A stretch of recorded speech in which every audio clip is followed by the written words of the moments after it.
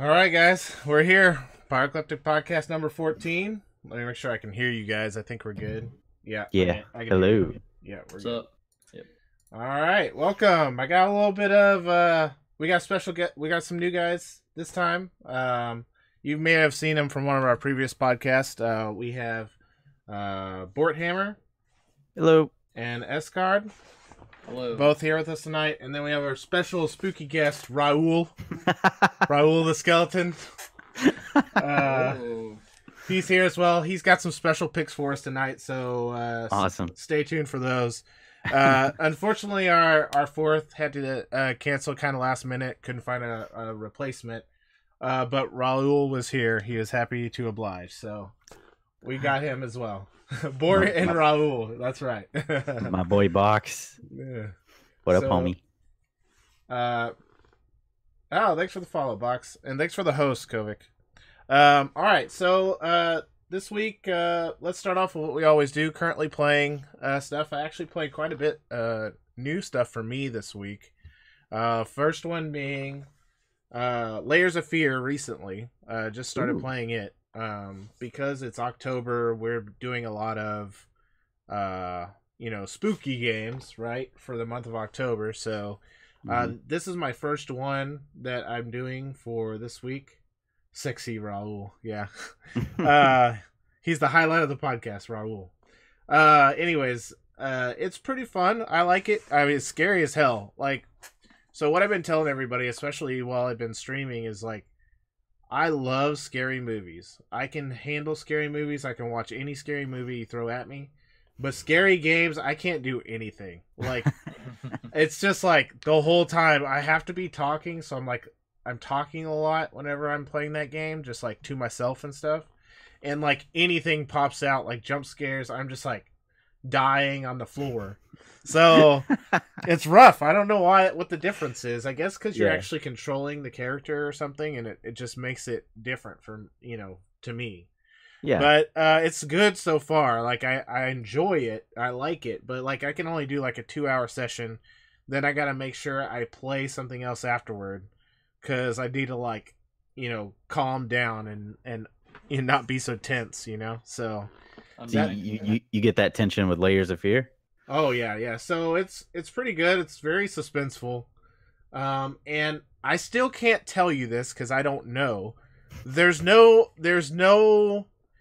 like antagonist, like no monster, at least that I've found yet.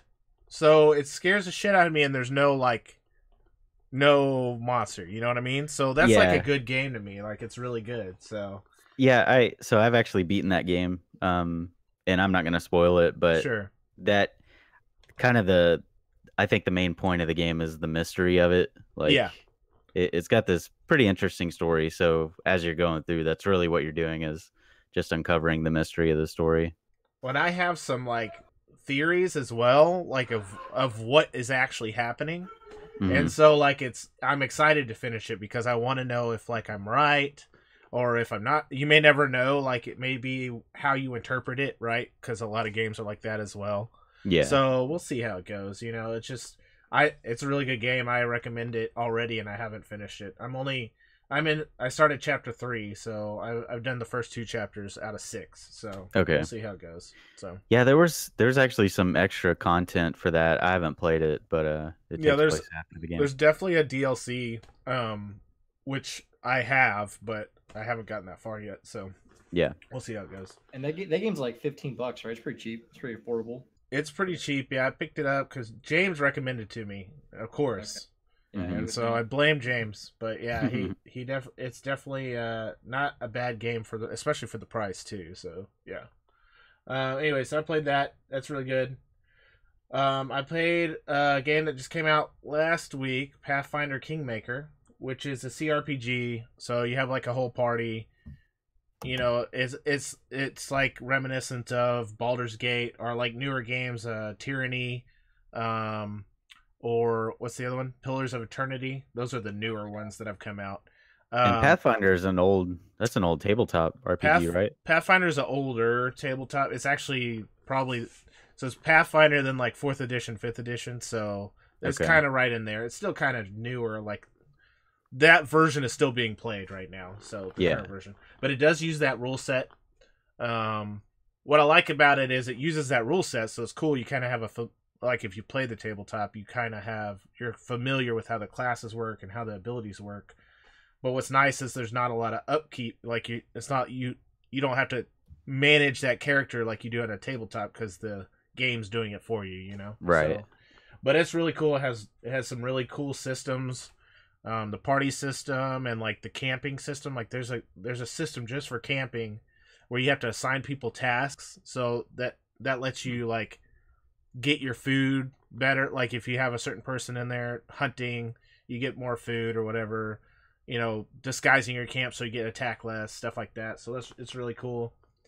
And then it has like a really in-depth kingdom system. So it's not just like a dungeon crawler. You also are managing a kingdom. So it's pretty neat. Like you have more than one aspect of the game going at once. It's really cool. So that's a good one. I got a decent amount of hours in it, but I don't even think I'm halfway done. I think I got like 10 hours in there right now. So I don't know how many hours the full game is, but it's pretty fun. That recently came out, so that is actually a new game that I played. So yeah, most of the games on my list are always like old, like from a couple of years ago. And that that's not wrong with that. That brings me to my last game, which is Wolfenstein. And I'm playing a New Order right now because I know there's been quite a few of the last few years that have come out. Dude, I don't know. Like, I am enjoying the hell out of that game. It's just a really fast-paced shooter. There's not like anything crazy about it, you know. The story is kind of neat. I mean, it's out there because it's, you know, alternate universe where the Nazis take over, you know, the Wolfenstein style. But like the crazy gadgets you find and stuff, because, you know, technology is so advanced in that world, it's pretty cool. So that's the first one of the series reboot, right? The reboot, yeah. Okay. I'm playing that one first. The fact that you can basically dual wield everything is ridiculous, but also really fun. Actually, you know, it's like just awesome to wield like 2 machine guns and just go at it. You know, so yeah. Go ahead. Actually, I just finished that game like December of last year. I'd never played it either, and I agree with everything you're saying. I think it's really fast paced, really fun, and I was very surprised, pleasantly surprised. So was I, yeah.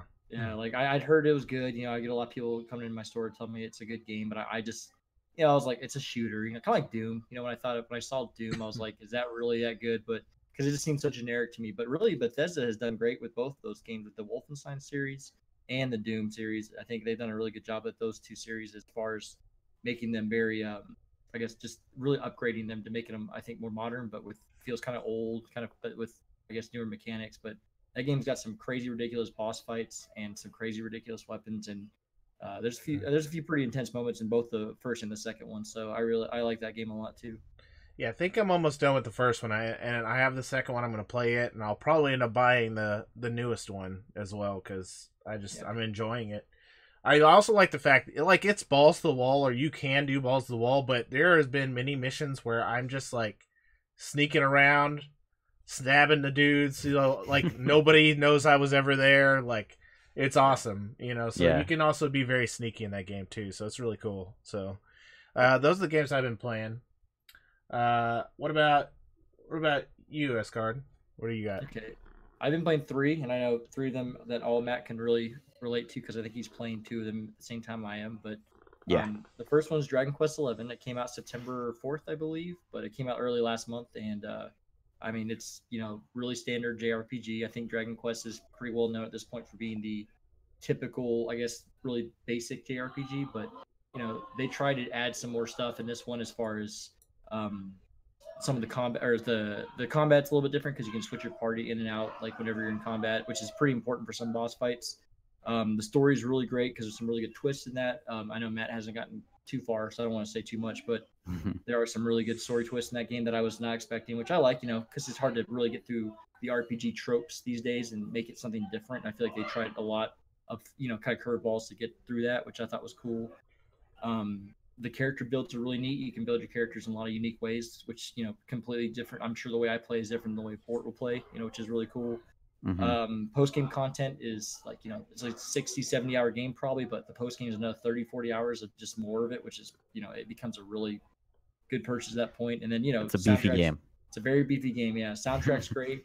It's all pretty, they use a lot of tones from the old games, but really it's just overall a really well done soundtrack. And, Toriyama, the guy that does Dragon Ball Z, and, he does this game as well. You can tell the art's very similar, but he's always had a knack for making really cool monsters. So, it's pretty cool to see, the different enemies you fight on the screen. So it's pretty cool.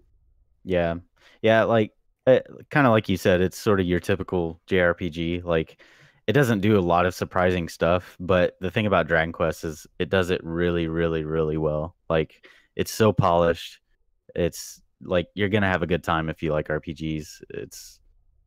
I don't know. Like to me, Dragon Quest can just do no wrong. Yeah, I mean, what's up? I was just gonna say so the last Dragon Quest I played is the one we played on the DS. Okay, 9. I think it was 9. Okay, but I've been like eyeballing this version because I just really like the aesthetics of it, and so I've been really thinking about diving into another edition and trying it, but I don't have the time right now, so I just haven't. I'm kind of waiting. I'll probably buy it when it's on sale, but I am kind of interested in this one because I really like the look, and it's just jumping into another Dragon Quest, and like you said, putting in 70 hours is not happening for me. So, Well, I can safely say this is probably the best one to play if you've not really been familiar with the series. I think it's probably the best one as far as, I mean, it might not be my favorite per se, but I've played them when I was younger, so I've got a little more attachment to some of the older ones. But as far as like just overall well-made game, I think it's probably the best choice for someone getting into the series. It's a really good game. So yeah, and it's not quite as deep as like Dragon Quest 7, like that game's job system. I don't know if I call it deep, but it's grindy. Yeah, that's good. Yeah, this one's way more accessible as far as that stuff goes. Like the mechanics are easy to get into and figure out. Cool. And they've always had a pretty good knack for having like really good, just the voice acting is just kind of goofy, but it's pretty good. Like I feel like they all aspects of that game are pretty high quality overall, as far as like the voice acting or the music quality or the sound quality, the way it looks, so aesthetics. So, yep. Well, all right. What else have you been playing? Mega Man 11 again. Matt, I know Bort has been playing that too, but it's classic Mega Man. It has a new kind of a facelift overall, but to be honest, it's Mega Man. 8 bosses. Dr. Wily's up to no good like usual. You have your boy Rush with you. Yeah, still you have your boy Rush. You get a little backstory actually from the Dr. Light and Dr. Wily, which is pretty cool. Yeah. But yeah, I mean, it's typical. I mean, it's cool they made a casual mode, which is great for people that want to play it but just can't. I think that's a good thing to have these days because I know everyone likes to think that they're great at games that they play the hard mode, which is awesome. Good for you. But there's a lot of people that want to play these games, especially younger people that just they didn't grow up playing hard games, and so it's hard for them to get into it, and they want to because they have Saturday morning cartoon for Mega Man, so a lot of kids want to try it. But this game is brutal, but luckily they have a casual mode that makes it much more accessible, which I think is a really good addition to it. But yeah, I mean overall, I mean it's Mega Man. If you've played one, you've played them all, but this is just more of the same. It's just I think it's got a cool facelift, and so far they added a few mechanics, but it's really fun. It looks really good. Like I've been watching, just graphics wise, it looks real nice and crisp, so that's good. Yeah. Oh yeah, and like just the way like the screen pans, you could tell they really paid attention to what the old games did, so that it really feels like a classic Mega Man game. Just like Nakona said, like Escart said, with a facelift, and looks and sounds real nice. And I mean, you've got your slide, you've got your charge shot, so all the classic mechanics are there, and then it adds in this your trigger buttons do there's like you can do a speed up or a power up, and you have a little meter that pops up, so if you use it all, it'll go on cooldown. But it's the sort of thing, like, it's a new mechanic for people new to the series that can make things a little easier on you. But you absolutely do not have to use them. Like, I think Escard said you didn't use them at all your first game through, right?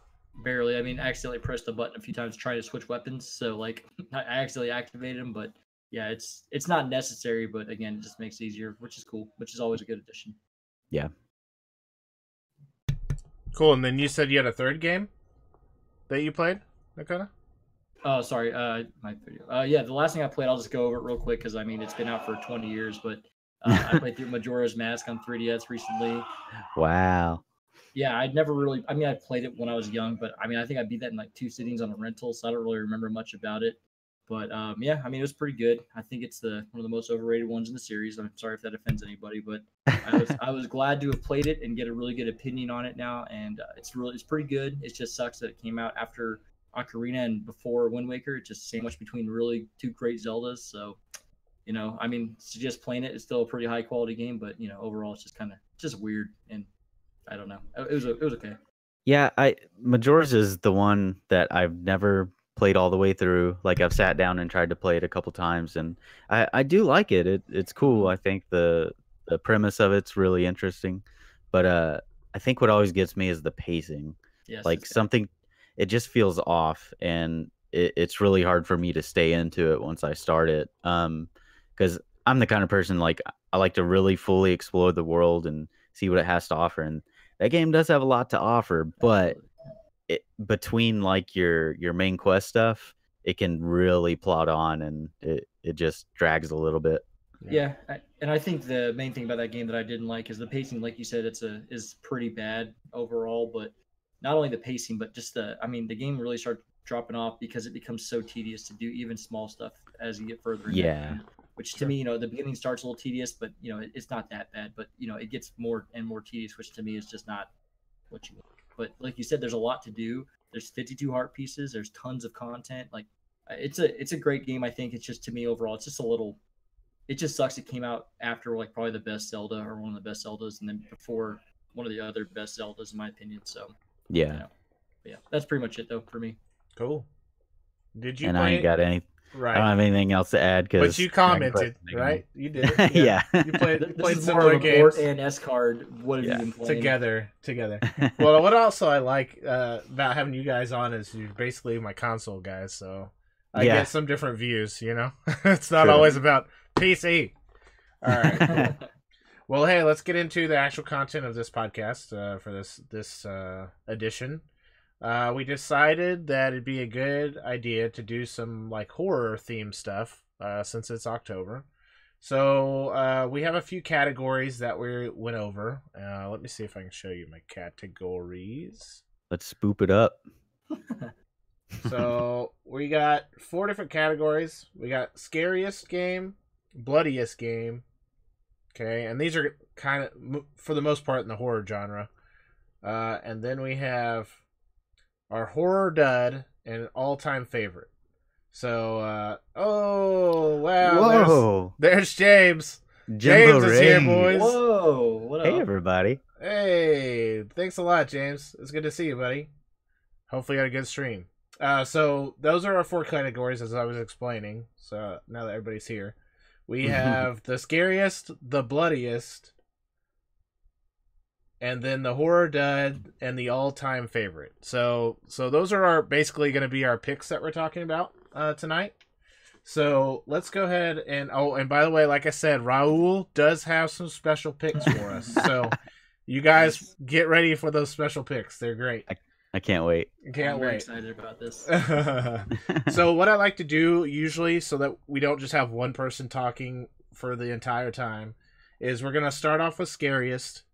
And I'll do mine, then we'll go down the list. Basically, does it make sense? Okay. That way, everybody hears from us, and we can kind of split up the discussion. So, I'll start with my first pick, which for me, my scariest game is Amnesia: Dark Descent. At least for me. Ooh, yeah. So most people have probably played this game, I'm gonna guess, and you know, it's one of those games that I was told to play. Like, we discussed this earlier. I love horror movies, but I cannot play horror games. And this thing, just you know how the game is like, you have to choose. Like, there's no choice really. Like, you gotta hide from the monster, but you can't stay in the dark for too long because like you start losing sanity. You know what I'm saying? Like, there's just like nowhere to turn already. Just thinking about the game and playing the game, there's just nowhere to turn. You can't fight back. You know, you don't have like any weapons or anything. Yeah. So it's like, I don't know. This is one of my bigger fears in the first place, is not being able to fight back. So any horror game where you don't have a weapon's already up in scariness for me. So it's just one of those things that, like, I don't know. It just hits me on a lot of levels, you know. So yeah, the tension level in that game is insane. Yeah, like, it's ridiculous, and it's just, it also does a lot of things well, I think.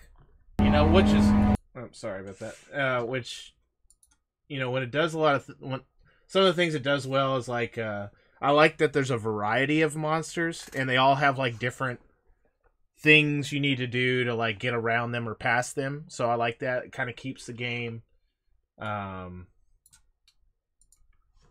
know, fresh and new, and like, you know, you obviously. I was trying to get this to work, but I can't get my video's not working. So. Oh dang! You're so scared talking about it, David. Yeah. Yeah. Let's see. Let me give me 1 sec, boys. Let me see. There we go. All right. Anyway, so, you know, and I like that as, you know, like a psychological horror as well because of the sanity and stuff like that. So it's just it hits on a lot of points, and it's pretty scary. You know, it's just very dark and everything else, you know. So I don't know if you said you've played it too. I don't know what you like about it, but I mean, pretty much what you said. Like, just it's really scary. That to me was the most fun part. Like, you're gonna, I don't know, the fact you can't fight back. It was a new kind of horror game to me, and going through the house, and of course I'm a big story guy, so I liked uncovering, you know, what the heck was actually going on the whole time. Thought it was pretty interesting. And I will say that one thing this game does that I thought was better than a lot of the games that are similar as far as the not fighting back is it keeps it pretty fresh throughout the game. I think Outlast kind of suffers from being pretty repetitive in a sense as you get on the game. It doesn't really change much. Like, the horror part of that game is really intense. But as you've done it for like 2 or 3 hours, you're like, well, at this point, I'm just gonna like get.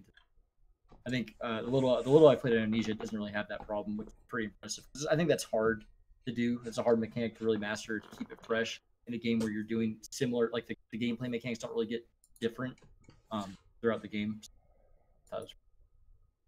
Yeah, I agree. Like, it's just overall, it's scary to me just for the aspects of not being able to do anything.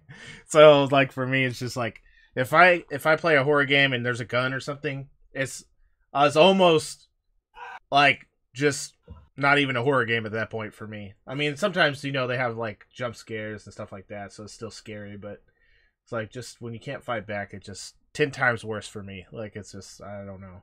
Just like layers of fear like I'm playing right now. Even though so far, as far as I know, there's no like monster, quote unquote.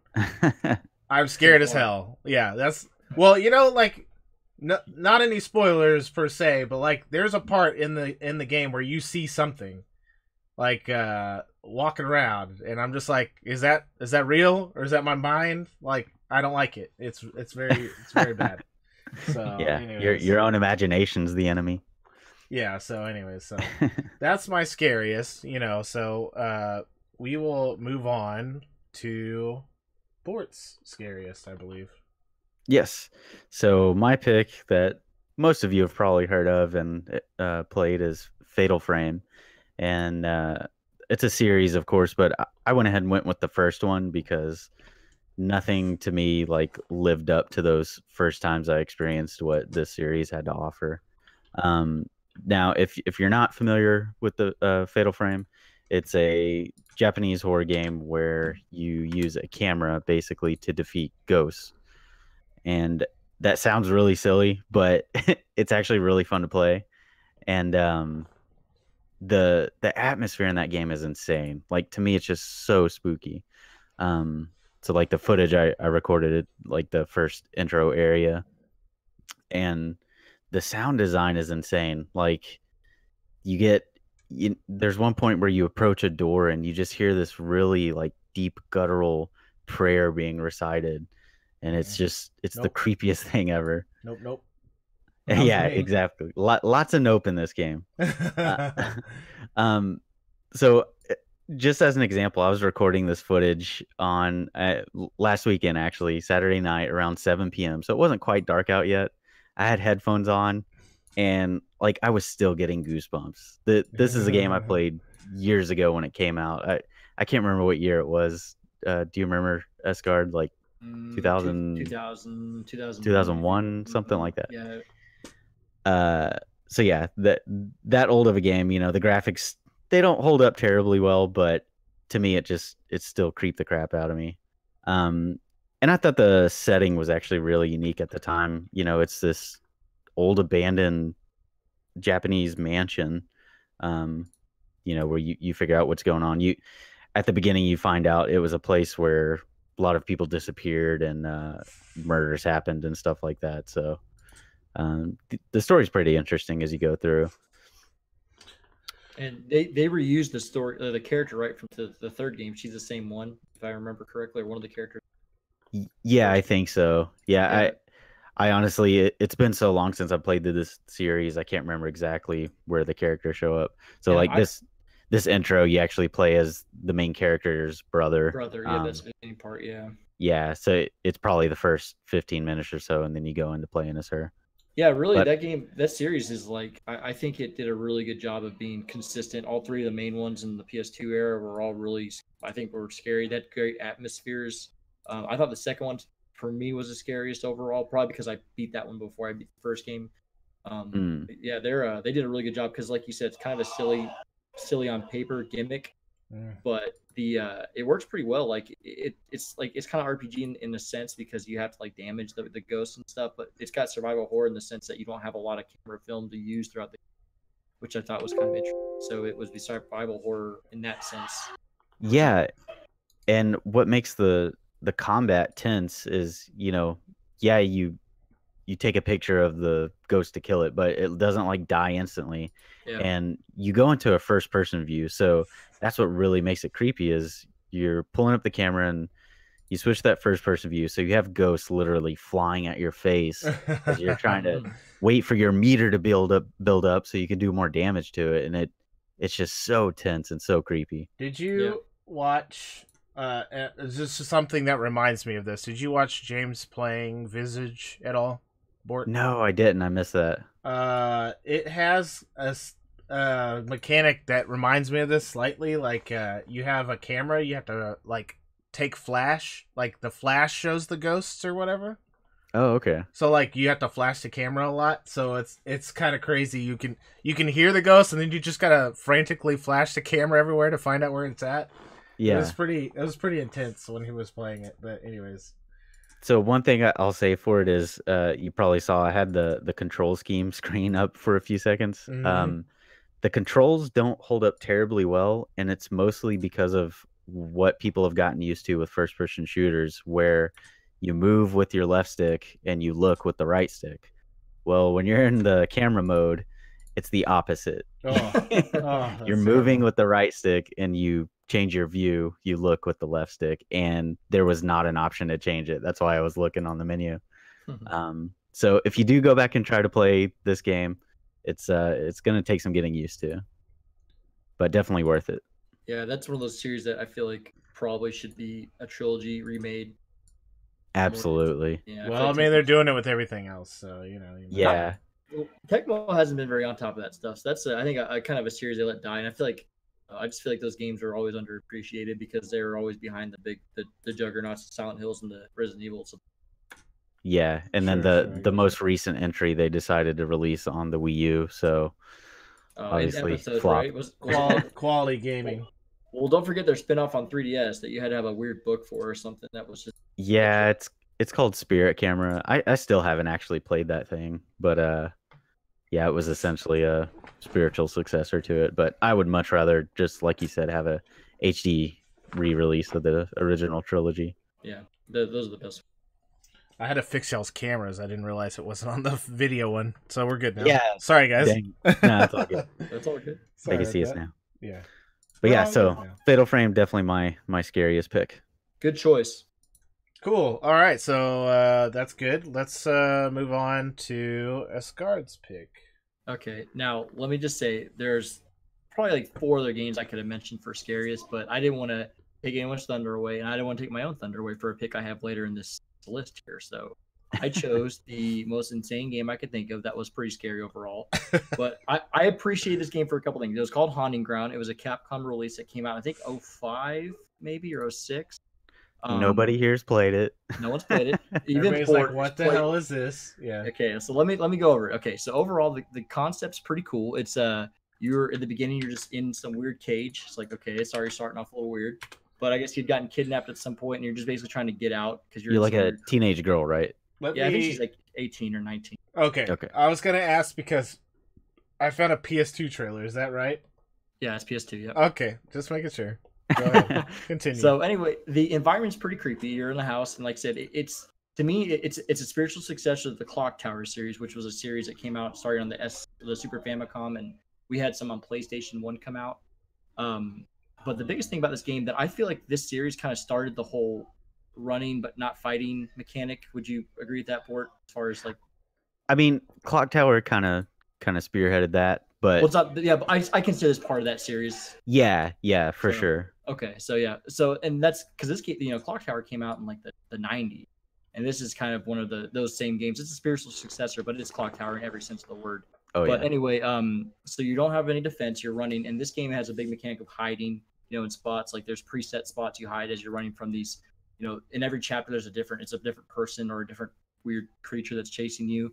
Your character, the way it works is if the person or the thing chasing is getting closer, you start stressing out and the screen gets darker, but she loses her balance as she runs, and she has harder for her to kind of stay I guess focused on getting out of there and find a spot to hide in, and she'll start like panting heavily if she's in a spot, so it's easier to catch her if she's stressed out pretty highly, and then you die essentially by just having a total essentially. But it's pretty cool. So there's not like a damage bar per se. You don't take damage, you just kind of get stressed, I guess is the best way of putting it, and the screen gets darker and darker until you just go out basically. Nice.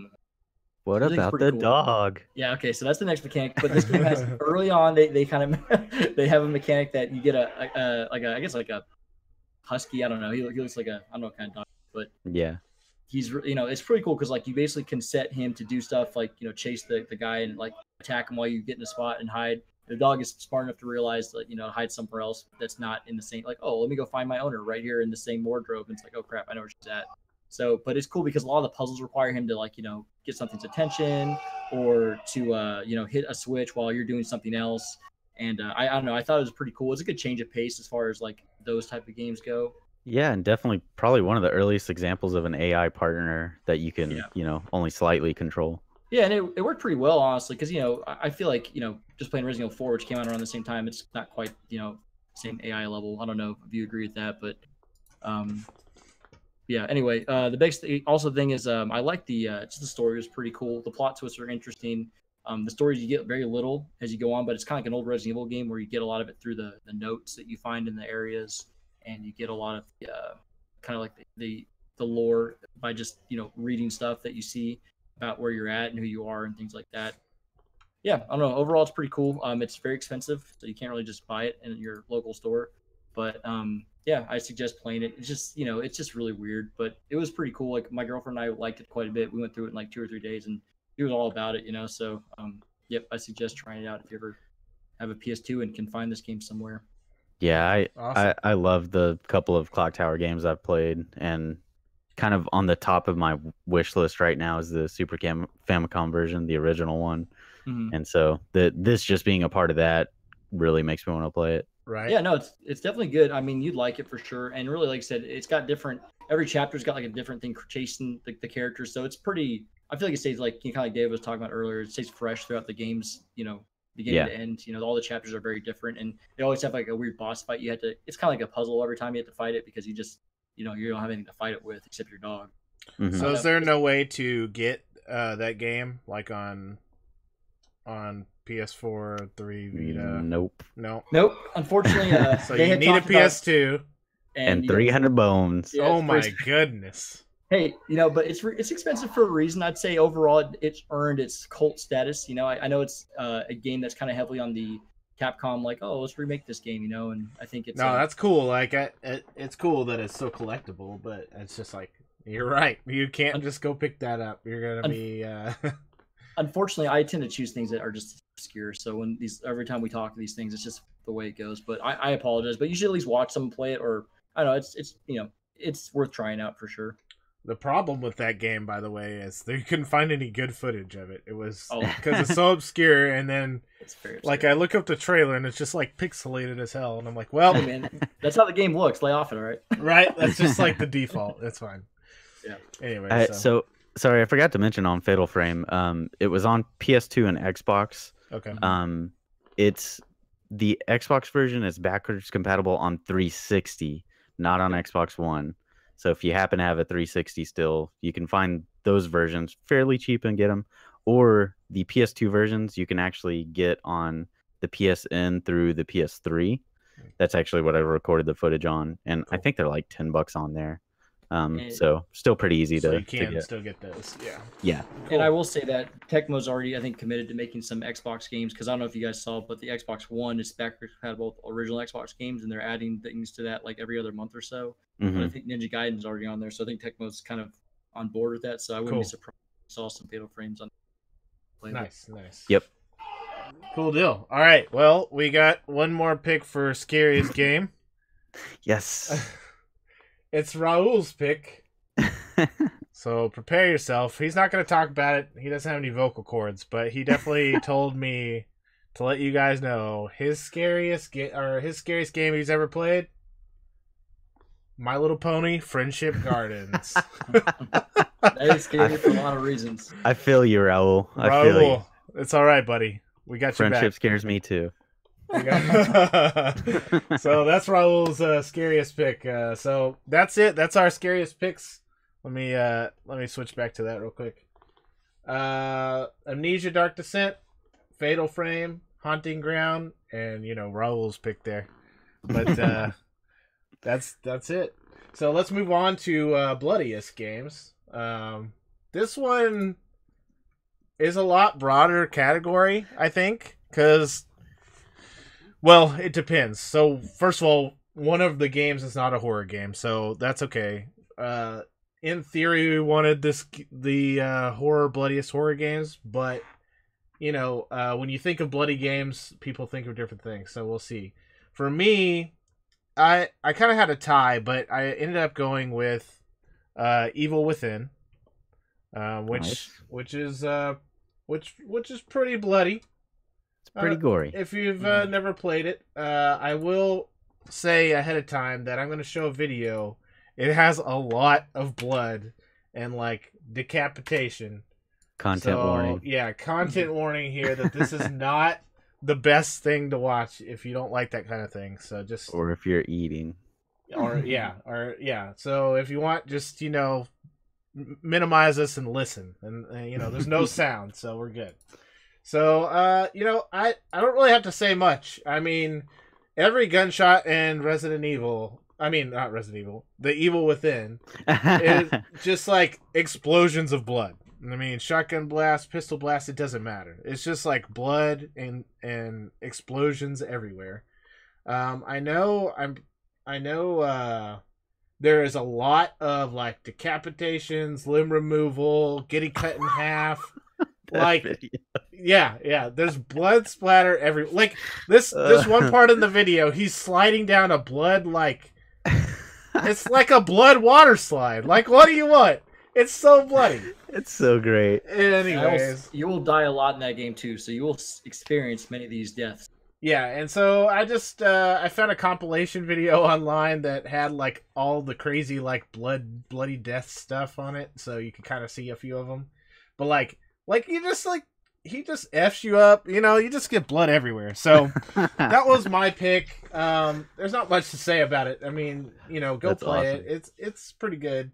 My honorable mention for me was Dead Space. It's pretty bloody as well and gruesome. So yeah, I had a decision to make, so I picked Evil Within. I thought it was a lot rougher. So and anyway. Just to defend Evil Within, it has a lot of detractors. There's a lot of Evil Within hate. I think that's a really good game, actually. It's not perfect, you know, it's not super polished, but I think it's a really entertaining game worth playing. I challenge those haters to try the second one if they didn't like the first one, because the second one has improved a lot of the mechanics of the shooting as far as I think that stuff goes. Like, I think it's a better game overall. Mm-hmm. Cool. Yeah, Jimbo agrees. He likes it. He's like, yes. Okay, cool. Well, I believe it's Matt's turn. Sorry, Borthammer. Yeah. So my pick for bloodiest, I kind of cheated. It's Bloodborne, a game about blood. Hey guys.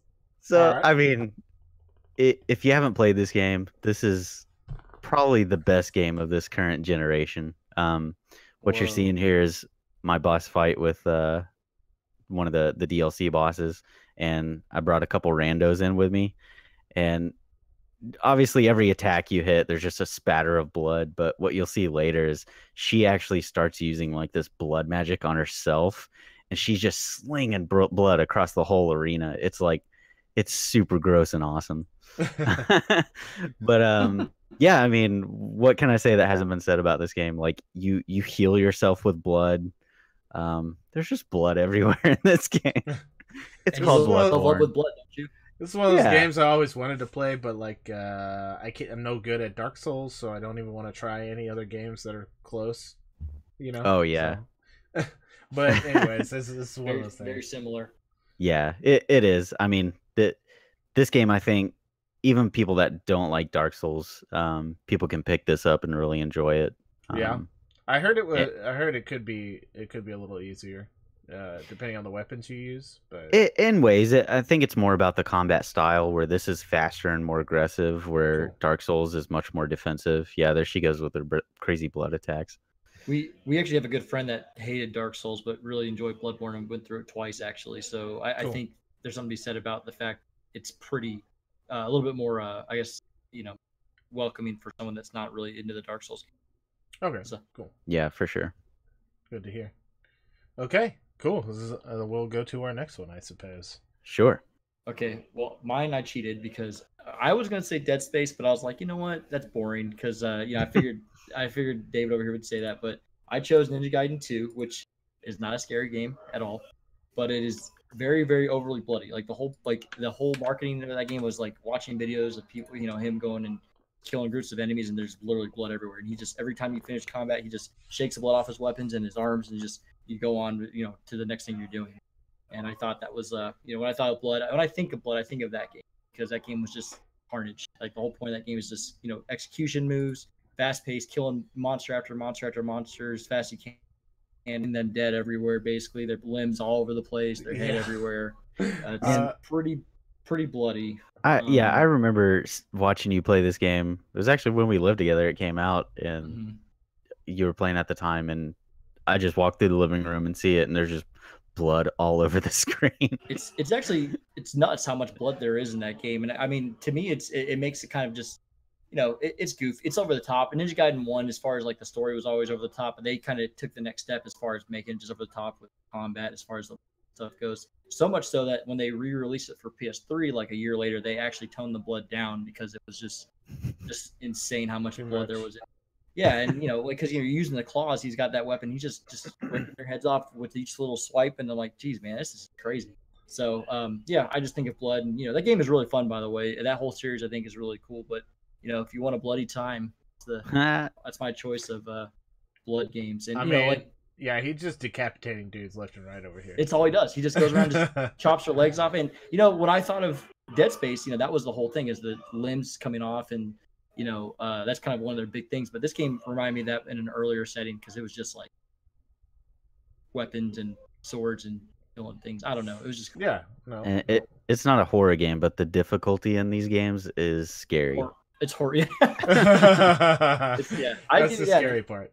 It'll make you have trouble sleeping, because it was like, God, this game pisses me off so much. I remember, was it this one or the third one where you were getting so frustrated? I think you probably spent like 2 hours trying to get past the same part. Oh, and I was like, dude, just take a break. And then you did, and like as soon as you came back to it, you beat it. One shot, yeah. That's how it goes. Yeah, I tried that game on the harder difficulty, and that was one of the worst. I've made some bad decisions in my lifetime, but that's one of them. Definitely one of them. Playing Ninja Gaiden 2 on hard. That was not a good idea. So yeah. Anyway, good game. It's like $5 on the 360 if you have a 360, or $10 on the PS3, or like $15 on the Vita. So easy to get. Oh, okay. Yeah, so you can still do it. But if you want the blood, you gotta get the 360 version. Yep. All right, are we ready for Raul's second pick of the night? Let's hear it. Raul, he told me that his bloodiest game he's ever played, Littlest Pet Shop for Wii. Specifically the Wii version, yes. The Wii version specifically, okay? Is it Littlest Pet Shop of Horrors, maybe? Feed me. Raul, you are a son of a bitch, Raul. He's a troublemaker. He is a troublemaker, yeah. All right, let's go on. Let's move on to our horror dud. I like to do a little bit of bad before the good, because we'll do dud and then favorite of all time. Cool. When we talked about this, like, I immediately thought of this game as a horror dud. And it's a game that I ended up... Here's the worst part, and this always happens, I think. I bought this game, like a 4-pack, to play with people, right? Mm-hmm. So I didn't pay the price of the game once. I paid the price of the game 4 times, all right? We pick up the game, we get in the game, it's so bad that nobody wants to play it right off the bat. So we return it, except for me. I keep my copy, but I ask everybody else to return it so I get my money back. Right? And so that game is called Alone in the Dark Illumination. And Jiggly. Jiggly thought it was Vermintide. Look, Vermintide, we could talk about it at a different time, but this is horror games. This is horror games, okay? So the problem I had with this game is the same problem that everybody apparently had with this game. I looked around to see if it had gotten better. Basically, after a couple of months, they just stopped supporting it. I guess it didn't make enough money, I guess. I've never even heard of this game. You don't want to hear about this game. It's terrible. So, there's no story really at all. You're just basically going through these maps, killing undead, essentially. But the whole concept was you were supposed to use light. The only way you could kill, like, the zombies and the undead was if they were in light. So does that make sense? Yeah. So the problem is it was really poorly made. Like the gunplay is terrible. The AI sucks. Like you would think the things that get killed in the light would just try to avoid it, but they just walk straight through it like fucking idiots. There was a ton of bugs. Oh, there was a ton of bugs, but one of the bigger bugs is things would just attack you through the wall. And they never fixed it. That's still a bug, by the way. You can still have that experience if you want to go purchase this game. Anyways, and it was a co-op game. That's why I bought it. So I wanted to play it. I was like, oh, cool, Alone in the Dark game with like multiple people. This might be nice. You'll notice in this video right now how terrible the gun is. Like he's literally wasting full clips to kill one zombie. But anyways, so that the enemies have to be in light to kill them. I think they ripped off from Alan Wake. Oh yeah, for sure. Yeah, I think you could kill them out of the light, but it's like super, super difficult. Like okay, very. It's funny because that series was a well-respected series for a while. Then I feel like the PS1 version and the Dreamcast version came out, and it just wasn't very popular. Then now you got this version, which I assume came out after that. Well, yeah, it wasn't popular, but I think that game, it's called The New Nightmare, Alone in the Dark New Nightmare. That's the PlayStation and Dreamcast one. Okay. I actually really like that game. I never beat it because it was pretty hard, but I really liked it. And that's what I was going to say. If you want to play a good Alone in the Dark game, you can actually get that on Steam for like $7. Nice. Yeah, it's pretty cheap. I think this fucking game's still like 20 or 30. Like, wow. They never reduced the price. Like, they just left it. They're just like, you know what? They forgot about it. Somebody might buy it. Good, it's fine. Yeah, it's good. Yeah, zombie vampires. That's right. Yeah. So that's my pick. You know, I don't know. It was just poorly made, and they didn't really support it. And it's a co-op game. Yeah, it's a co-op game where you can't play co-op because nobody's playing it. So, you know, that's also sucks. So, anyways. Have fun playing by yourself. Yeah, have a good time. Have a good time. Don't buy it. All right, so we will now move on to boards. Okay. I got lots to say about this one. This is a good pick, by the way. My horror dud, and this may sound surprising if you know me, is Resident Evil 6. I did not like this game. A lot of people didn't like this game. To me, it just gameplay alone was not nearly as tight or polished as 4 and 5 was. And besides that, what frustrated me the most, and what you'll see in the video, this is the intro sequence you play at the very beginning of the game. I picked this because literally the first action you take in this game is a QuickTime event. Yeah, baby. So I call this game QuickTime Event Simulator 2012 because at any point in the game, like any point, you're just going to have a button prompt pop up, and you never know what it's going to be. You never know what it's for. You're lucky if you pull it off the first time. You're more than likely going to fail it, die, and then have to reload and do it again just because you know finally, oh, you know, I got to press this. It's so frustrating. Like, it's sad when the scariest part of this game is the tension of not knowing which QuickTime event is going to pop up. Which button do I need to press? Yeah. Am I going to have to mash the button? Am I going to have to time it? You just don't know. I mean, I love Resident Evil. Anybody that knows me knows that. And this game was just such a disappointment, and such a letdown. They made a lot of good games. Let's put that out there. They made a lot of good games. They made a lot of good ones. And so I have to say, I don't actually think this game is a terrible game. It has some redeeming qualities. It's fun to play co-op at least. You know, it's clunky. The controls just don't feel real tight to me. But it's entertaining. You know, you could still play it and have fun. But it's not scary. It just did not feel like a Resident Evil game.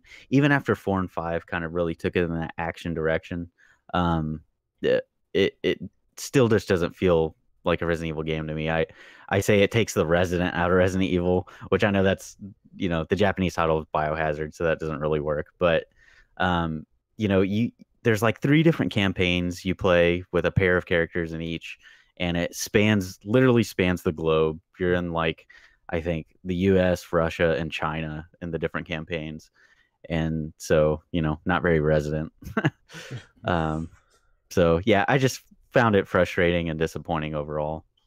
And yeah, that game was a colossal failure as far as I think the Capcom was concerned. I know it just didn't do what they wanted to do. You know, they'd come off 5, which was a great game. You know, a lot of momentum off that, and 6 like fell on its face. Too ambitious, I think, with all the campaigns. I don't know, it just didn't really work out. But you know, I will give Capcom credit because 7 was well received. And I thought a lot of people would have given up on that series after that, but they 7 kind of turned it around. It looked yeah, absolutely. Tons of people love 7.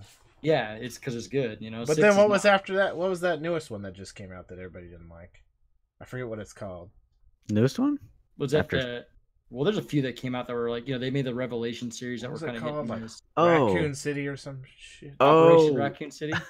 That was their attempt at a multiplayer shooter game. Oh, and yeah. Those are terrible. Yeah, that's why it just reminded me of that. They're making Resident Evil 2 remake, which is a good idea, and then Resident Evil 7 came out last year, which was a great game. So overall, I think kind of right in the ship there. I'm so hyped for the Resident Evil 2 remake. First, if you haven't played Resident Evil 7, go play it. Go watch a playthrough. It's so good. Resident Evil 2 is using the same engine as that game, but it won't be first person. It's a third person. Perfect October game. Oh yeah. True that. If you're doing some October streaming, you should definitely check that one out. For sure. Good pick. That game sucks. All right, let's move on to Nakonis. Now I will give Bort credit here for playing through his pick because David I could tell did not, and I for sure did not because I hated Deadly Premonition. Oh, I don't even have my pick anymore. I definitely returned it after a while. Yeah. Well, this game it came out $20. First bad sign. Should have known right off the bat it was going to be bad. But I gave it a shot because I'd heard there's some IGN had always said, hey, it's a hidden gem. It's got a Twin Peaks feel with some zany action scenes and stuff. I'm like, oh man, this sounds really cool. Well, the first thing you do in that game is you're in some insane dream where you see two little twin angels sitting on some swinging chair, and I'm like, what is happening right now? It's kind of like the dream sequence I imagine in Twin Peaks, how he imagined it, the developer, how insane it was. He's like, I'm gonna make my own version of this crazy, stupid dream sequence, and that took me like 20 minutes to get through, by the way, because I was like, what is happening right now? Anyway, when I finally got to the point where I was walking around, I was like, okay, this is awful. And then you get to the shooting part, and that's awful. But then it really gets bad when you get in the car and start driving, and it just keeps going downhill about how bad that game is. And the story seemed interesting. Bort can probably, I think he finished this game, and I played through it with a friend. Doing it, because I couldn't even get that far. But I just thought the enemy design was very stupid. The character was not interesting. I know it tried to go for the Twin Peaks, like, oh, it's the weird city, something weird's going on. But I was like, I'm not going to even give this. Yeah, I tried it for about an hour and a half, and I remember my friend was over. He's like, what is this? You could be doing anything else with your time, and you'd probably be having a better time.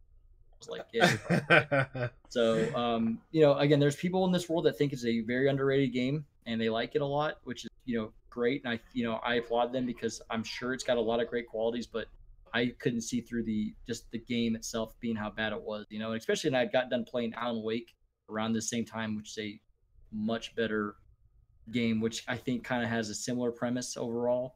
But it's just a far superior game. Cool. So yeah, I was gonna say that it's such a polarizing game. Either you love it or you hate it. I agree with everything you're saying, but I love this game. It's just so funny to me. Like, the only way to enjoy this game is to not take it seriously. Gotcha, yeah. You mentioned the Twin Peaks stuff. He obviously was super inspired by Twin Peaks and David Lynch stuff. Yeah. Because it wears that on its sleeve for sure. The entire but it's silly. The combat's terrible. Driving. The driving isn't even driving. It's like getting lucky. God, it's terrible. That's where I drew the line. I was like, I cannot do this. Yeah. Again, I applaud you for getting through it, and that is impressive. And that's one of the best things you should put in your game because it sucks. Sorry, your mic cut out, but I mean, I was just shitting on it more. Yeah, I know. And for the record, I watched a friend play this. I didn't play it myself, so maybe that helped me. Oh, I'm sure it was a lot better that way. Yes. Yeah. But yeah, overall, yeah, I would just say the other thing I was saying basically is you should applaud yourself for getting through it from start to finish. That's something that's a feat in itself. Thank you. Yeah, don't play it. Don't play it. It sucks. Okay. All right, so we'll do Raul's pick real quick. Raul, yes, he gave me another classic pick. Is it Imagine Babies? And his horror dud is all the Stalker series. That's his horror dud. Dang. Raul's gonna get some hate for Raul's gonna make me lose followers. Like those games. Raul is just trolling like normal. It's fine. Okay. I mean, how are you gonna scare a skeleton? Really? Yeah, he thought that game was great. It wasn't scary at all. So it's fine. All right, cool. Well, let's go with our favorites of all time now. Hopefully, we got some good picks here. So we'll see how it goes. We'll start. I guess we'll start with me as usual. My game is old. So I apologize in advance, but that's how it happens sometimes. Mine is System Shock. Actually, two. I mean, I liked both, but 2 more so than 1. Nice. System Shock, in my opinion, had a lot of good ideas, that had really been done, at least in its era, It was an RPG, first of all. So it was a horror-like RPG game, right? You level up and get skills and stuff like that. So it's really cool. I like that. You get like different upgrades, like cybernetic upgrades and stuff like that, that kind of help define your character. And it changed the way you play the game, So I like that aspect that it had like an RPG element. This doesn't look very scary, by the way, but it's pretty good. The thing about it was that it had a lot of limited resources, and I do want to point out that this is in the horror genre. I didn't mark it as my scariest because it's not my scariest, but I think it's still a really good horror game. So that's just to remind you, it's not necessarily the scariest or the bloodiest, just your favorite. Yeah. So I just really liked it. It keeps you really limited on resources, like guns deteriorate, so like you can't shoot them that often. Oh wow! And you have to repair them or replace them. So a lot of times you really find yourself using like a wrench, like to defend yourself, or kill stuff. So you have to get creative with like how you approach monsters and like kind of like hide behind things or just circumvent them, stuff like that. You're not always just blasting away, which I think helps on the horror side, where you're not just eliminating things. But I also like that, it's a solo experience, right? So a lot of horror games are like this, but you're by yourself. Everything else in the ship is like, either undead or cyborg or whatever, and you're the only person left alive, basically. So that helps add to the horror as well, Nice. What was also cool is you kind of see in the video, they populated like all the rooms with stuff that you could even pick up but not necessarily use, right? Like there'll just be like glasses and stuff there. So the world feels like it's lived in, There's items you can pick up and grab, but they do absolutely nothing for you. So it's just nice that they added those type of things, which you see a lot in these days, like Skyrim and stuff. But again, this game is pretty old. It's from 96, like 96. 90s, right? Yeah, I 96. think that's right. So it's pretty old. So but it's actually pretty fun. I installed it the other day just to try it out again. You can get there on the PC. You can get some mods that kind of like help the graphics and stuff. But what was actually nice is this is original game footage, and if you notice, the graphics aren't bad. But that's because of what they like. I was reading on it was some way they did graphics. They're all like the levels are pre-burnt, so like you could use better graphics, and get away with it. It wasn't like loading on the fly or whatever. So, anyways, the graphics aren't too bad for a game that old. So, anyways, it had a lot of details in it, and just the way the combat style was, I really liked. I love the storytelling. It's a lot of it's through audio logs, of the different crew members on the ship. And then, the AI computer, one of those Shodan. one of those top. Everybody likes to use the AI computer, but I really like. It goes evil. Yeah, exactly. Becomes self-aware or whatnot, and that's kind of the that's kind of the premise of the game. But I mean, if it tells you anything, I've never played this game. It's one of those that I've kind of always had on my to-do list. Yeah. But for not having played it, like I know who the villain is because it's that big of a deal. Big of a deal. Yeah. I'll mention 2 things about this game that I know. It's on every list of top 200 games or whatever I see. It's always somewhere, so it's very appreciated even after the fact. And I imagine if it would come out, had it come out kind of a newer version, it come out in the 2000s, the console era when it was getting bigger, it probably would have blown up. Because look at BioShock. BioShock was a great game, but they took a lot from Shock. They did, yeah. And you could tell, and that game was very popular. BioShock 1 is still one of the most like beloved games that have come out, for in most circles of shooter fans or RPG, whatever you want to put that genre in. But you know, that guy, you know, he made System Shock, right? The same dude. Ken Levine. Yeah. So you know, I think that is a love letter to that game, which, you know, I think now people looking back probably would have interested in playing it. But I think I read that someone owns the rights to that series, so maybe they'll make another one at some point, a remake. But yeah, I just know System Shock again. I never even knew what it was until about, you know, the BioShock days. But now I've heard all about it. Like like what Bort said, he knows kind of the story and stuff. And for a game that we never played and probably didn't know about until, you know, much after, well after the fact, it's pretty impressive that it's still kind of like touted as a great game this day. You know. Yeah. I've always been interested in trying it out too. Yeah, definitely recommend trying it out. I mean, like I said, it's gonna be dated because it's 96, but like if you look, the graphics are sometimes one of the bigger issues, and it's not too bad. You know, it's not terrible. You're talking to the two biggest back on their bullshit play retro games guys. Play old shit. Like, we love all the old shit. Let's do. I told you I was playing Majora's Mask. The game came out with 98. I mean, I was playing 2 days ago. So yeah, for sure. So yeah, definitely check that one out. It's pretty good. Nice. Cool. Good call. Good pick. All right. I think next is going to be Bort's, right? All right. I'm trying to keep my cat from jumping on the desk, so excuse me, but I'll try to get through this. Curious to hear about this game. Yeah, my all-time favorite, which this isn't going to be a surprise to anybody that knows me, is Resident Evil HD. So this is specifically the HD version of the remake, you know, of the 1996 original.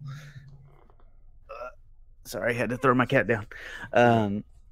I absolutely love this game. Now, I have really fond memories of playing the original, the 1996 version on PlayStation. I know, Jimbo, shocking, right? So already Resident Evil like just held a special place in my heart. When the remake came out for GameCube in 2002, I just fell in love with the game all over again. The game looked absolutely incredible, even at the time. And then, you know, they released it again in 2015 with an HD makeover. And guess what? It still looks really freaking fantastic. This game just holds up so well. I can't say enough good things about it. Resident Evil obviously kind of pioneered the whole survival horror genre. And I think horror games ever since have really kind of been following in its footsteps. For a series that could have become stale, I think by doing this remake, they really showed that just the core gameplay itself really has staying power, and it's worth something even in today's you know, vast gaming you know, the swath of different games you could play these days. This one still really holds up. Yep. Even the tank controls, like, I don't care what you say, anybody that hates tank controls, no, it works for this game. And if you hate it, this version, the remake, and, you know, the HD version here has an optional control scheme where you can, you know, use the joystick to point in whatever direction you want to go. Yeah.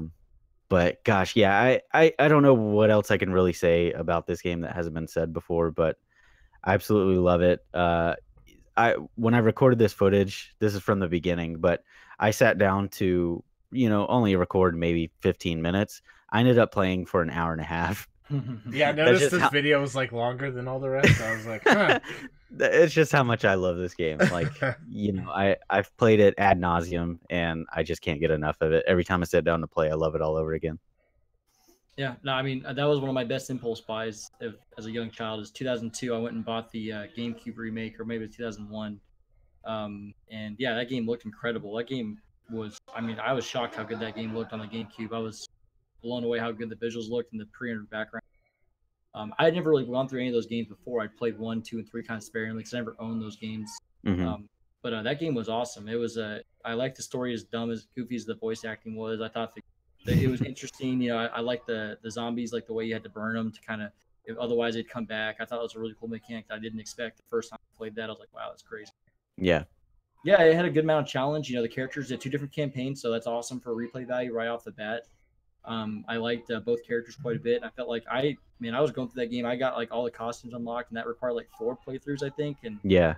So yeah, I definitely can. I mean, just it really immerses you very quickly. Just, you know, just from the get go, I think the mansion's cool, the characters are cool, the aspect of zombies. That was the first time I'd really thought of zombies in anything. Like, I'd never really watched movies at that age. This is the first exposure, and I was like, oh, this is awesome. Yeah, this was before it was like just done to death. Cool. Yeah, it's cool to like zombies. Did you see Kovic? Freaking Barry. I love Barry Burton. Barry Burton's cool. But yeah, no, I that's a good pick. I think it's good. And like actually, so one of my friends came over like 2 or 3 months ago, and he just wanted to play it. And we went through that game that night. We went through it in like 2.5 hours. He's really good at it. Not as good as you, Bort, probably, but it's pretty close. But he flew through it real fast, and it's one of those games you play it, you love it, and I feel like it kind of, I think it stands out as far as the genre goes. Like you said, pioneered a lot of those. HD remake, I'm sure, is easy to get. Very absolutely. Yeah, I mean, it's on PS4, Xbox One, PC, I think. Yeah, every system right now except for Switch, and with the way they're releasing stuff for Switch, it'll probably be on there soon. Yeah. I'd be surprised if it wasn't. Yeah, so it's a good game. Cool. Awesome deal. All right, are we gonna go with Asgard's pick now? Yeah, I mean, if you guys know me at all, this is one of my favorite games of all time. It's Silent Hill 2. I think it was like my first PS2 game. I got that, Metal Gear Solid, and Final Fantasy 10. The best Christmas ever. But great pick. Yeah, I know. I had set for like 4 or 5 months in those games. So, but that game is so what I like about it is the atmosphere is incredible. Like I remember I was blown away by the fog, the way it looked, and the lighting in that game for a PS2 game. I was just like, I'd played the first one maybe a year before that, and it was quite a jump as far as the way the game looked and how it was presented, and the lighting and the fog are the main things. I can't stress enough how it made it where you couldn't see too far ahead of you, and it made it like instantly scarier than just anything I'd done in the first game. The monster design was awesome. I liked the way everything looked, and it was just creepy. There's a lot of things that I didn't even really understand playing it the first few times, but kind of looking back and some of the ways like they made the monsters represent different parts of the main characters, just the way he thinks of people or some of his past problems he had. The NPC characters were really interesting. There was like 3 or 4 of them, but they all had really crazy reasons for being there, and all that came together really well. And it was really unique in the sense that you talked to them 3 times, but you kind of really learned a lot about them in those 3 little instances. Their stories all kind of tied up pretty well as far as their own little personal story, and it was interesting. And like the conclusion to all those stories were all very just unexpected as far as I was concerned, and I really they stood out to me, which is a big jump from the first game, which I thought the first game had good NPCs, but the second game, the way they did it, as far as they're all kind of just their own characters and their own doing their own thing, and they're here for their own reasons, I thought was pretty cool. The music's good in that game. There's a lot of really great tracks that I can remember just to this day, and I thought it really made the effects, the atmosphere and kind of the immersion even better. And then like I said, the standalone story, so you had to play the first game to go through it, which I thought was cool because I loved the first game. I thought it was I liked it better than Resident Evil because it was kind of the scarier version opposed to more of the action. But I just thought the second game had done so much better, and I didn't even really appreciate it that much till kind of after the fact. And just going back and the endings were all explaining parts of the game, and really kind of putting it all together after you go through it a few times was just, I don't know, it's very memorable. It's probably one of my favorite games of all time, and I go through it probably once a year, and I suggest to anybody that likes that type of game, and kind of like Bort said, they remade it on PS3, but you can kind of use the tank controls or go the newer type of controls if you don't like the old one. But sure, it's a really I think to this day, if you play it, it's still pretty scary. There's a couple scenes in that game that I say even to this day, every time I go through it towards the end, I just like, there's a part where you're in a hotel and like, I don't know, you go in a room, you come back and everything's messed up, and it's like, I don't know, the music plays and it's really good. And yeah, the last boss was cool. I was gonna say that this probably could have easily been either of our scariest pick as well. Oh yeah, and it's not even any one moment in the game. It's just the entire way through. The atmosphere is incredible. Like it's tense the whole time. Yeah, and like I said, this was my scariest game. I still want to put it twice. Honestly, I could have picked Silent Hill for all this stuff, to be honest. Like, yeah, but I think it does everything very well as far as the horror stuff goes. And it's a shame that the series kind of died down, because I think there's a lot of potential in that series. And if they would have just kind of really put their focuses on that, like they did with some of their other series, like Metal Gear Solid, I think they kind of missed the big genre, the horror jump, as far as people really liking that genre more and more these days. And they come out maybe a little bit later, like, look at PT, that was like a demo, and people just flipped out about that just because they put a little bit of budget behind it. And guess what? Awesome. And It's just Right. unfortunate that, like I said, they kind of died down. But that second game holds up great to this day. Even if you play the PS2 version, I think it still holds up pretty well. And it's a quick. Those games are never that long, but they're they're very interesting. And if you really want to watch somebody play it, I think you really miss a lot of stuff unless you've gone through a few times and really kind of all details that he puts in the game. Konami did, and I can't suggest it enough. I think it's a very good game. Yeah, and I think like you, most people have come to realize how appreciative they should be of this game now. It wasn't as appreciated in its time, but these days you see it all over, top games lists, whether it be horror games or just games in general. Like it's always on those. Yeah, and like you said, I think even when I played it, I was like, oh, this is pretty good. I mean, I could tell how awesome it was, but it just never really was like the top game for me. But as I got older, I was like, wow, this was way ahead of its time. Yeah, and the story too, like it's really, really mature. Like super, yeah.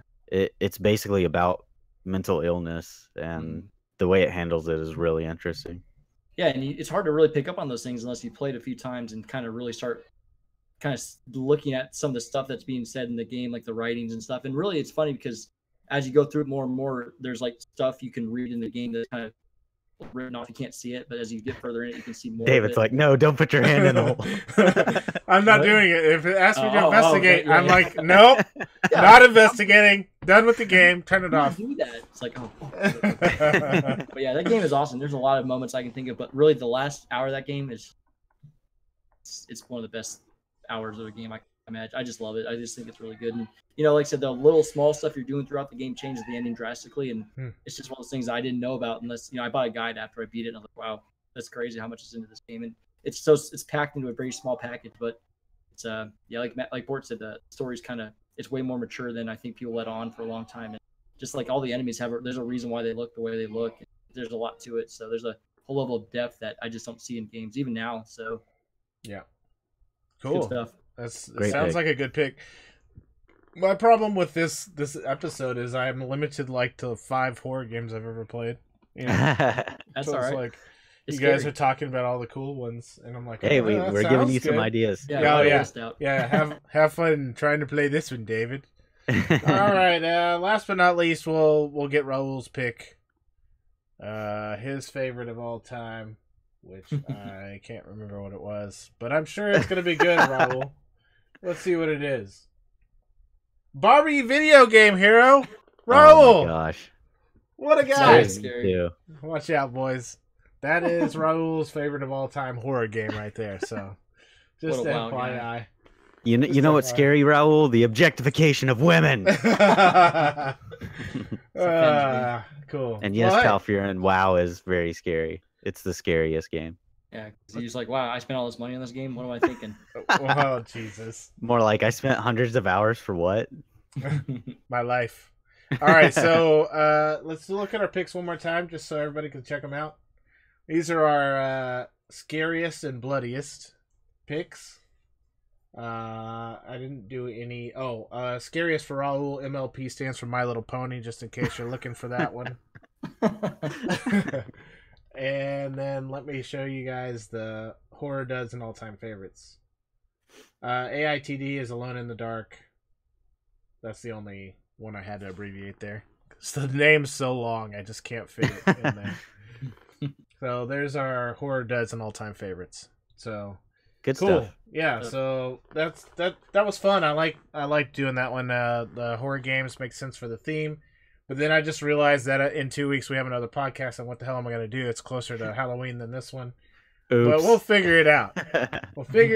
We're going to do something. Anyway, so cool. Well, so that was great. Let's do a little bit of gaming news real quick. A couple things happened in the past couple weeks I want to get to. Cool. One thing that I think you guys will have a lot more to say about than me, although I have a little bit to say about it, is they did announce the PlayStation Classic. Oh, yeah. So Sony jumping on that bandwagon with Nintendo makes sense, I think. But what are your initial thoughts? To the PlayStation Classic, cost, game library, what do you guys think? My initial thought is, this is kind of pointless, but I'm gonna get it anyways. Like, well, that's what they're banking on. Everybody exactly being a sucker for nostalgia, which is there's nothing wrong with that. But yeah, nostalgia and collectors, and they get me with both. And I say pointless because like a lot of those games, I guarantee you they're not going to hold up as well as they do in people's memories. Not to mention, you can get a lot of them for those that still have a PS3, or a Vita, or a PlayStation TV. Actually, you can very cheaply buy a lot of the original PlayStation library, and play them much more accessibly than you would on a mini version of a console. Not to mention, as you can see, this is not the DualShock version of the controller, so that actually limits what the library can be. Sure. One thing I wanted to bring up real quick. Have they thrown out a full list yet? No. So we still only know like the initial, like, what was it, 5? I think it was 5. Yeah, it was oh my gosh, it was 7, Wild Arms, Final Fantasy 7, Tekken 3, Jumping Flash, Ridge Racer. And Ridge Racer. Okay, so that's the 5. And I expect we'll see like Tomb Raider, maybe a Twisted Metal. If we're lucky. Probably. What'd you say? I assume Castlevania, since that's been on the other classics. I don't think Castlevania, because, and this is actually a news story we have coming up, Konami just announced a collection they're releasing on PS4 with Symphony of the Night and Rondo of Blood. And I don't know, just from a business perspective, I don't see them trying to cut into their sales. Though maybe they wouldn't, because it's such a different product. I don't know. But yeah, the one thing I'll say about it is the problem is that I like the 3 of the games a lot that are on there. I mean, I'm sure Tekken doesn't hold up. There's been 4 other ones since then, and Tekken 7's a far superior game at this point. Yeah. Final Fantasy 7's great, but there's better versions that have better quality of life, standards they've kind of made better on Steam, PS4, and they're releasing it actually on the Switch and Xbox One very soon as well. And the Wild Arms is, I think, one of the most underappreciated games on the PS1. But the problem is, again, I mean, I'm not going to buy a console for that. I can play it on my Vita, right? PS4. Sure.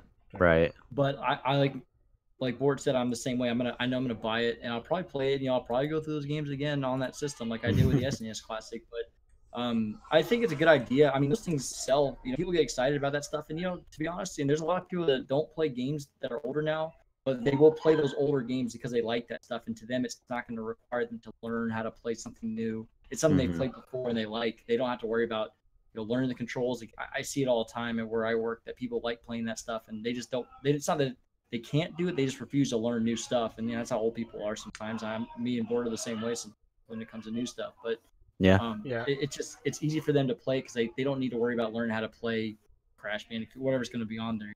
So it's also ease of access. Now, like you were saying, at least on the PlayStation 1, a lot of these games you can already get through your current devices. So ease of access may not be as big of a deal here, but I think that's how the Nintendo ones kind of did well. And the other thing I want to say really is that 3D is this is like the one system I think that holds up the worst as far as like going back, because Nintendo and SNES, those games, they hold up pretty well. They're 2D. They're not really that hard to kind of get back into it, and they don't need to really impress you as far as the way they look. But sure, 3D graphics early on didn't look very good, and I think that's going to be like, oh, I played this game. Like every time you look at even now, it's like, oh, like it. Them hands. Yeah, so the good. hands. Yeah, exactly.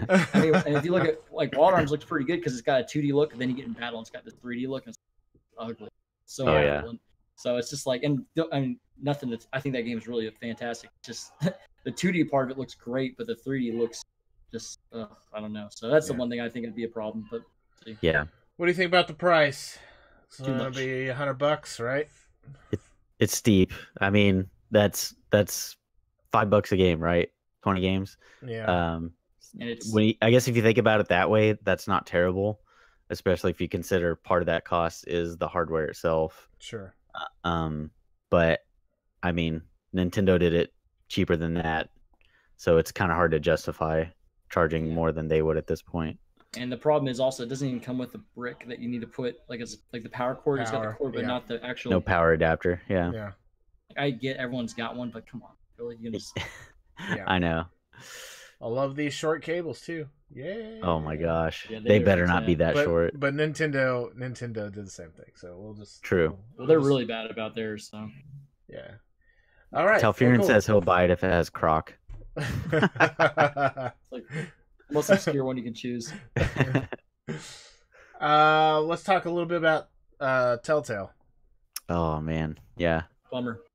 Very big bummer. Lots of layoffs and closures. Just recently, too, the skeleton crew they were going to keep just got laid off as well. So yeah, I just heard that. But I don't know what that means. I don't know if they're trying to sell their assets off, and so they're like, "Hey, you need to get rid of these people," or what. But I don't know. That sucks. How many people love that game? Love the games they've made. I guess not enough because they didn't make enough money or something. Like I don't. It doesn't make a lot of sense to me, but. Despite critical acclaim, they don't have the sales to back it up, and this all just reeks of bad business practice. Yeah, I would assume that people, as well. People in charge of this company did not do right by anybody in this situation. If the games weren't selling, that means they were probably trying to ride off all these deals they were making. Oh, we've got Minecraft, we got Netflix, blah blah blah blah. Mm-hmm. So they were thinking, okay, yeah, as long as we keep making these deals, we'll have enough money to go around. When no, it dried up insanely quick. They got 2 episodes into the most recent Walking Dead season and then let everybody go. Like that's how unprepared they were for this. It was terrible. And I will say the one thing is in this day and age, and I'm not saying because like you said, Port, there's probably a lot of business practices that kind of wonk you from this company, but I mean, think about this. The only thing they make are story-based games, which nothing wrong with that. But in this day and age, a lot of people go watch games. Why would they buy it? That game isn't something that you would want to buy if you've watched the game from start to finish, because the whole point of it's the story. But that's their entire library, their catalog. So if their sales are low, I mean, I could go YouTube any of those games and watch them. That has been an interesting, that's been an interesting argument recently too. Is stuff like that, with the way streaming's gone and how you have streamers that do like full playthroughs. That can dwindle your numbers, and that's a good point to bring up, because I know, like, even for me specifically, just I buy a lot of games. I have a lot of games, mm-hmm. And I probably have some of those Telltales because they've come in something that I've purchased, but like I would, in my opinion, rather watch it than play it, only just for me because I don't have the time to play those games, and so. So it's like I can watch that in the background while I'm doing something else, and it's great, and I get to see the experience. So I understand that aspect and how that could hurt, those type of people who just focus on those games. So that's a good point. I think that makes a lot of sense, but I think there's room for an argument that for just as many people as there are like you that would rather watch it.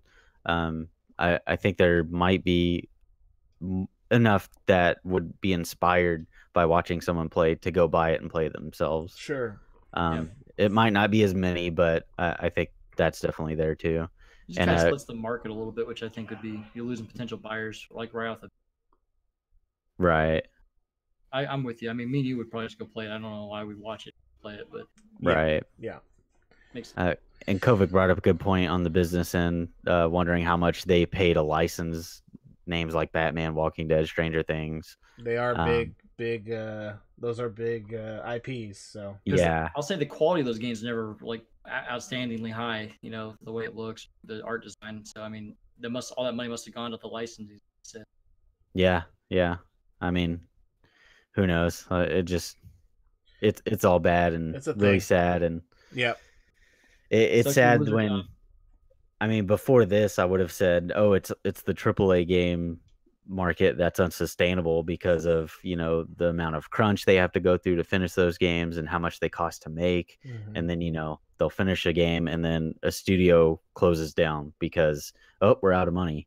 And this goes to show these are relatively small games, not name wise, but scope, I guess you could say. Yeah. Like Nakona said, or Escard said, they're story-based games. They're fairly single focus on what you're doing in those games. So that's what I mean when I say small. But even games like that, this can happen to if the people in charge of the money aren't careful. Sure. It's a bummer we'll never play Wolf Among Us 2. Right. Yeah. Okay, well, let's move on a little bit. We got some PS4 finally opening up crossplay. Hey, that's big news. It's amazing what a game can make you do when it makes millions upon millions of dollars a month. So it's the one positive Fortnite note I can ever think of is they bullied PlayStation to open up their doors and do even though they did it like grudgingly. Yeah, they're like son of a bitch. Oh, we've run the numbers and we think we can pull this off. So I mean that's good. I like that. It's always been a dream of mine, because I'm a PC guy, to be able to play more games with like you guys, for example, because all you guys do is play on console, which is fine. It's just like we never get to play anything because it's everybody wants to have their own little gated community, and just over the last few years that's expanded so much that I'm pretty excited for the stuff that's coming up, that hopefully they just start allowing everybody to play together. So yeah, we'll see how it goes, but it was just exciting news. So yeah, it's definitely a step in the right direction for the community at large. Sure. Sony must have had some legitimate business reasons for not wanting to do it, business or security, I should say. But in the grand scheme of things, it's like if Nintendo's doing it, like the company that still can't figure out how online shit works, I think they can get behind it. Cool. Yeah. Anyways, right now it's just one game, but we had a little bit of crossplay before, like PS4 and PC could play Rocket League. Yeah. But they wouldn't let like Xbox, like it was only a one-way gate to like PC. So hopefully all that just eventually dissolves. What's interesting is the Final Fantasy MMOs between PlayStation and PC, that's always been open. Yeah, Final Fantasy 11 and 14 both. Yeah, 11 to Xbox, PlayStation, and PC at one point. That's right, Xbox, PlayStation, and PC. I forgot about that. They were ahead of its time back then. Good job, Square. Back in the day. Back in the day. They got it going. They had to do that because otherwise no one would play that game. So I wanted to briefly mention something that I thought was interesting the other day. I was just reading the new, different news, and they had a speedrunner who basically matched the time, 4 minutes 55 seconds for a Super Mario Brothers speedrun, right? It blows my mind. What's crazy about this is he did it unassisted. Apparently that 4:55 is like with some sort of assist. I don't know how all speedrunning works, so I'm not going to pretend to know. But in any case, he's gotten the lowest time that a human has been able to do, which is 4:55, like 96. And he literally like lost 2 frames somehow. Like he cut off 2 frames in like a certain way you jump. Watching these guys is kind of fascinating. Like I kind of want to maybe do a podcast on speedrunning at some point, because it's really impressive. Crazy. Yeah, and like how timed everything is. Like he knows all the jumps, and exactly when to jump, and it's just it's ridiculous. It's so much precision in that type of like hobby. It fascinates me. It's just really cool. So especially because this is Super Mario Brothers we're talking about. It's like, who hasn't played this game to death, and they're still figuring out ways to master it. Exactly. Yeah, it's crazy. So, but I like the idea of talking more about speedrunning, because I love getting into and watching the GDQ stuff every year. Yeah. So much fun to watch, and then just seeing what these people go through. Like I could never sit down and learn a game to the extent that I could do that. One, I don't have the manual dexterity to pull it off. 2, same. I would end up hating any game that I try to do that with. Yeah. Sure. But it's super impressive, and I love watching people do it. And I was going to mention actually just yesterday, talking about how people speedrun Mario games. I saw an article talking about how speedrunners can actually use the music of Mario games specifically to assist them. Because Koji Kondo, the composer for Mario stuff, he is so adept at composing to. He composes to the rhythm of the gameplay. It's really impressive because he's such a master. Like he takes note of how the game feels, and what it looks like when Mario's running and jumping, and that's what he composes to. He doesn't just like willy-nilly make a song. I heard that. I saw that too. I think it was pretty cool. Yeah, he really makes it fit, and that's why people can like run Mario games blindfolded, because they know, when the song hits this beat, they're at this frame and they can jump and do whatever. Yeah, it's crazy. Just like that guy who blindfolded that Battletoads level and didn't take one hit. That was ridiculous. Yeah. the turbo tunnel. That's what it turbo was. tunnel. Worst level. Yeah. Anyways, I don't know. It's just find it interesting, so we should talk about that sometime too. Yeah, that'd be cool. Be down. Cool. I think you had another piece of news, Bort, that you wanted to talk about. I briefly mentioned it earlier. Just something I was excited about, which was the Castlevania Requiem collection. It's only coming out on PS4, which is kind of weird. But it's Rondo of Blood and Symphony of the Night, which are those games go together. Rondo is the prequel, and Symphony is the sequel to that. Symphony of the Night obviously kind of reinvigorated the Castlevania franchise. So to be able to play those two games again, I love them both, and I'll take any chance I can get to replay them. So throw it on my current system, and I'm all over it. Cool deal. Well, hey guys, that's about it for us, I believe.